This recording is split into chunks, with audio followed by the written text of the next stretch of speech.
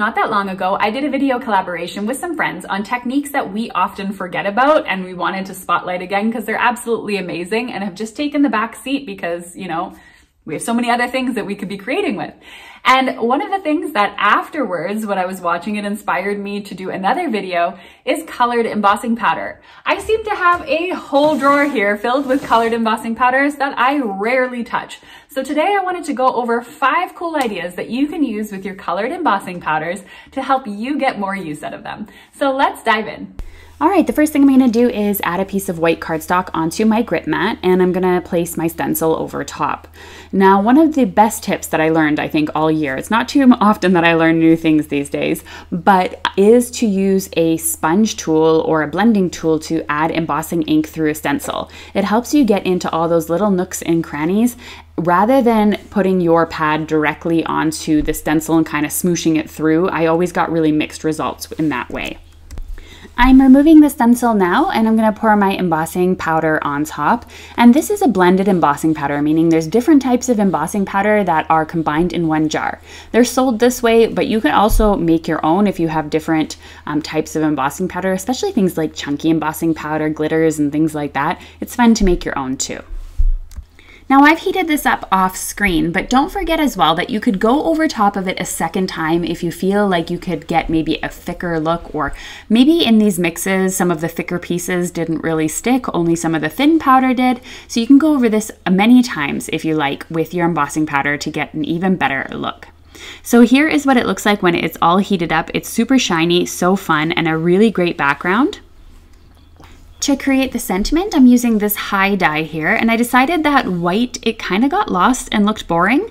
So I decided to go in and ink up this sentiment as well, the same way that I did the background, but of course without the stencil this time, and pour over top my embossing powders and then attach this to my cards. So this is another way to get uses out of your colored embossing powders, is to die cut sentiments or shapes or images and then emboss over top of them to create really shiny looks. So here is what the card looks like when it is all finished. Super fun, shiny, and so pretty. For my next card here, I'm applying my embossing powder straight onto a piece of cardstock. So you could use your embossing powders to create yourself that really expensive glitter cardstock that you find at the craft store. Thank you, Baby J, for telling me what to do next. I'm going to throw this through an embossing folder. So you can take this, run it through with a cover die, run it through with an embossing folder. You can do lots with these glitter cardstocks. Now I'd love to know in the comments, which color of embossing powder do you like the most or seem to use the most? I think it would be helpful for others to know as well. Do you prefer single colors or mixes? Do you use them as often as you like? Let me know all about your embossing powder experience. I can't wait to read your comments. All right, so I ran this through my die cutting machine using the appropriate sandwich for a 3D embossing folder, and then I have this really cool look. I think this looks amazing, and it's something I don't do often enough. And if having a full background is too much for you, just cut it down so you have a nice white border, add yourself a die cut, and you're all done. All right, so the next technique here doesn't involve any embossing ink, but you can actually attach embossing powder to double-sided adhesive. Just make sure when you're pouring it that you get it not only on the top, but a little bit on the sides, because there is a little bit of a thickness to double-sided adhesive. You need to make sure the powder sticks to the sides as well so that the tape doesn't remain sticky on the sides and then get stuck to your envelope. Just simply cut off the edges when you're finished here, and then you can get started. Now this can be a little bit of a tedious process going through and using different powders, but for me, I really like to do this technique because it kind of allows me to swatch my embossing powders or to see what they look like when they're on the paper. And so I don't mind doing this every once in a while, especially when I get some new colors in my stash. So I'm just gonna place the first color down. I'm going to remove the powder here, and then I'm going to put the rest back in the jar. You'll notice that some of it sticks to the double-sided adhesive, like the paper on it, because it's staticky. You can just take a small brush and remove it. But I only remove one strip at a time if I'm using different colors, and that way I can go in and switch colors easily without it getting stuck to the wrong place. Then you'll simply remove the next strip on your card, add the next color, and I don't heat in between. It will stay on there. Just be careful with your hands that you don't like go over top or nick it or anything like that. But you don't have to heat it in between. I think that would just cause unnecessary warping and things like that because you're going to continuously heat up in between. It'll stick on there really well. Just remove the strips, add all of them, and then heat them all at one time. I really think that paintbrush has seen some better days. So once you're finished, you can heat all of these up and then you're good to go. I know you've probably heard these tips a million times with your heat tool, but just continuously keep moving your heat tool to avoid warping. You can heat from the front, you can heat from the back, but just don't keep it on the same area too long. And the second they turn shiny, they are done. Don't overheat. Now, if you're not really good at lining your tape up, you could also just make strips on a scrap piece of paper and do the same technique, and then you can just cut them out into paper strips if you prefer. I did this as well for this card because I'm going to be laying these over top in a crisscross pattern.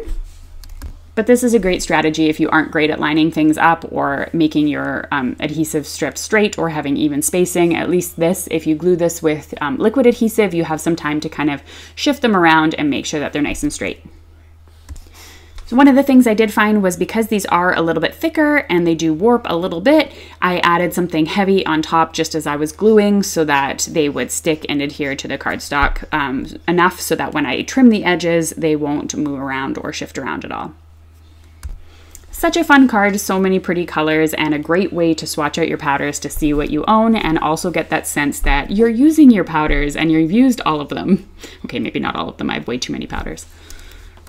Another thing that you can do is use these with your alphabet dies. Now, I know this says Christmas and Christmas is long over, but the technique is still good. So I'm going in and smushing my ink pad through here. And if you don't get good results with that, then use your blending tool. That works too. But because this is just a simple strip, that works for me. I'm masking it off using some removable adhesive, some mint tape, and smushing the ink through. Then I will remove the mint tape. Cover the area with embossing powder, and of course you can remove any excess powder that maybe gets stuck in places it shouldn't with a dry paintbrush. Then heat it all up, melt the powder, and it's all good to go. But how do you use this with your alphabet dies effectively? Let me show you. Now what I'm going to do here is just lay them on top, and I'm going to line up the bottom of the letters with the line of the embossing powder at the bottom of the embossing powder. If you would like more tips when it comes to using alphabet dies, I just created a video recently on them, and I will link to it in the video description below. And you can see now that I've officially spiced up my alphabet dies by having them half white, half with the embossing powder. You could also mask this off a second time and use 2 different colors of embossing powder if you want. That would make things pretty fun as well. Another way I use my double-sided adhesive tape is I will grab different sizes and thicknesses of it. So I'm using here 1 inch, 1/4 inch, and 1/8 of an inch, I believe it is, of scrapbook.com adhesive. Now you already know how this works. Remove one of the strips, add your powder, and then continue on and dump all the excess powder off in between, and then you can heat it all at once. But you can create yourself such fun backgrounds, whether you're making diagonals or straight lines. Remember, diagonals are more forgiving. Straight lines, you have to be a little bit more accurate with how straight they're going to be. So diagonals might be a good place to start, especially if you're feeling a little unsure about this technique or have never done it before. So I'm going to grab a whole bunch of these itty bitty flowers here that I have in my stash, and I will link to them below in the video description. They're from the Ton. They're grouped layering dies. I absolutely love them, or stamps and dies, I should say. And I'm just going to group them together like this. So I hope I've inspired you to breathe some new life into your colored embossing powders. I want to link to a video here that I definitely think you should check out right after this one. It's how I fell in love with my embossing powders again, just by learning something new about them that I didn't know before. So be sure to check that out. It's an oldie but a goodie, and see if you'll fall in love with your embossing powders again. Thanks so much for watching, everyone. Don't forget to subscribe. I'm getting so close to the 100,000 followers, and I absolutely appreciate everyone that watches my videos. Thanks for watching. Bye for now.